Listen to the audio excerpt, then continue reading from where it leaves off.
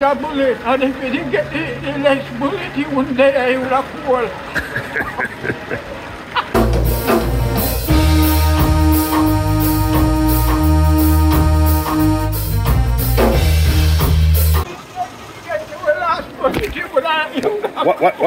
What's up? Coachman, yeah. What's happened? Some say, he's a glass bottle, look him in the head first.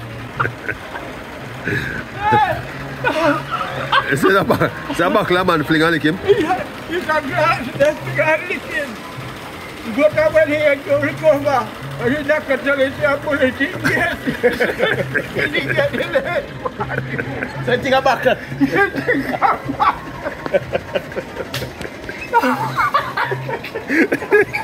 What is it? Is a man fling a buckler and lick him? Don't say that. I doctor never says that. So yeah. Coachman. So what happened now?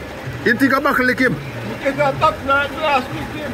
Because when he got that. That's when the experience is not good. The next one he would die. So if you didn't get that second one, you wouldn't.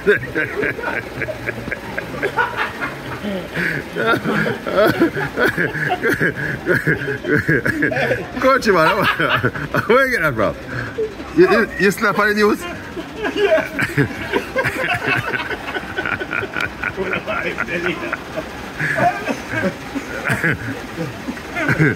You don't like that, man. Yeah, you say. Which news you watch? Some talk Thursday night say. Yeah. When you recover. Thursday night in talk, so. Yeah. Say, if you get, when you Yes. tell him say it's a bullet in there, he said, when you recover, if you get the next one, you wouldn't be there with a cold. Oh, so you get the next one, so one in get. One bullet crossed the ears.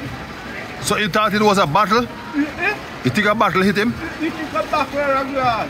So when they went to the doctor told him that. He said it's a bullet. So after the X-ray, they said, no, this is not a battle, it's a bullet. It's a bullet. And he said, when you get the next one, you sure you're not there. So what would I do? You would have dead.